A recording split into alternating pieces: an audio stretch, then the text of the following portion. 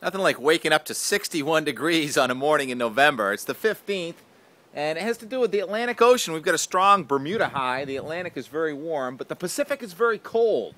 And it's getting colder in Canada even as it grows warmer in Texas. That means a battle royale is setting up. You saw about that storm in Alaska last week. Well, that pumps warm air into the nation, but the cold is persistent and it's going to dive down into the northwest. A series of snowstorms this week in the west. Alta, the Wasatch, the Tetons all picked up a foot of snow. Another foot of snow on the way there. We're going to get a brief dose of cold here for Thursday, Friday, making snow into the 19th. Some areas will be able to open. But then what happens over the weekend, subtle warming before another more powerful cold shot comes through the Great Lakes. And then it's a real tough call for Thanksgiving week. But it looks like New England is going to be divided.